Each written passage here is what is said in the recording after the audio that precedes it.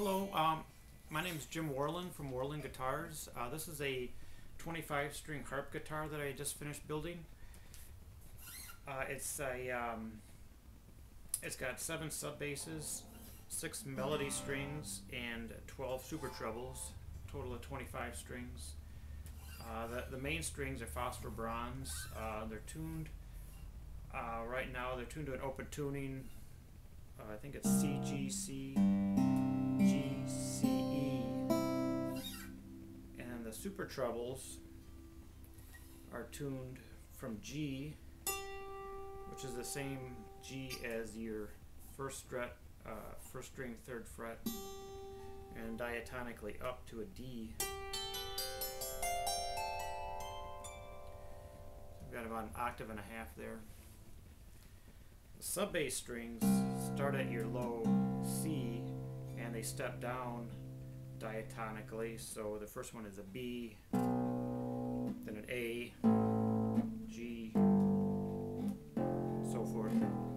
So this lowest string is a C, which is 2 notes below a bass guitar, so it's a pretty low note.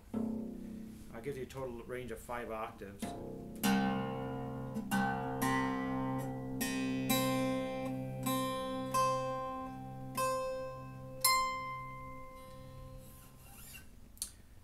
It's basically an OM size body with an Englemann spruce top.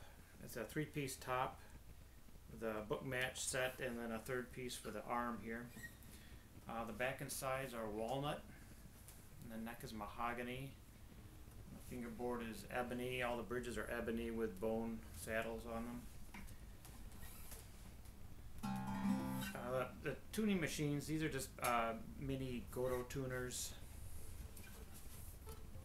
Sub basses are tuned with geared, what are called peghead tuners. They're 16-to-1 viola tuners, and they work really well for these low sub bass strings. Super trebles are tuned with viola fine tuners, and they're anchored at this end with little cap screws.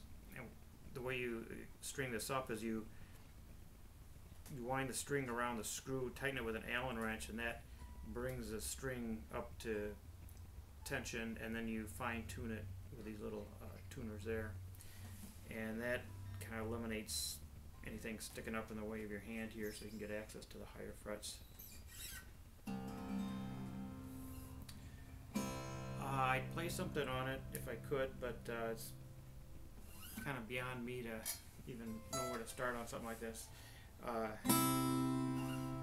The 6th string has a nice open sound.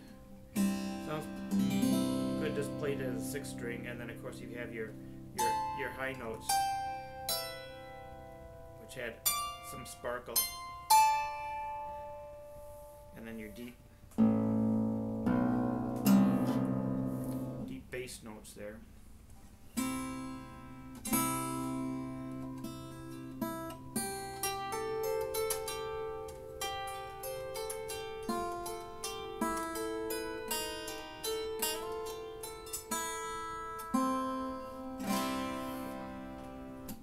That's it, a 25-string harp guitar based on kind of a lute shape.